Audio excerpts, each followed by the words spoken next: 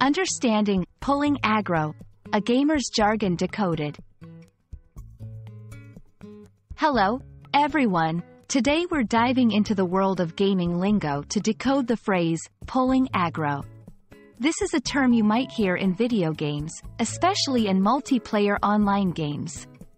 We're going to break it down, so you can understand and use it correctly. Pulling aggro refers to the action of attracting the attention or aggression of a non-player character, NPC, or enemy in a video game. The term aggro is short for aggression, and to pull aggro means to do something that causes the enemy to target or chase you. In many games, especially role-playing games, RPGs, players must work as a team to defeat enemies. One player may pull aggro on purpose to protect other players who may have less health or defense.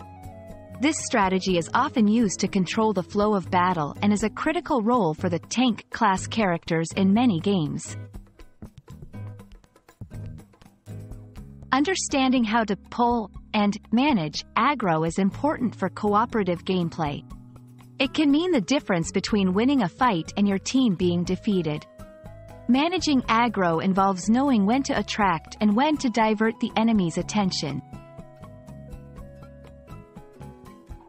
Let's look at a scenario. Imagine you're playing a multiplayer game and your team is facing a powerful boss. The tank, the player with the most health and armor, will pull aggro to keep the boss focused on them, while other players support with damage and healing. And that wraps up our look at pulling aggro in gaming. Whether you're a seasoned gamer or new to the world of online multiplayer games, understanding terms like this can enhance your gameplay experience. Happy gaming, and see you in the next video!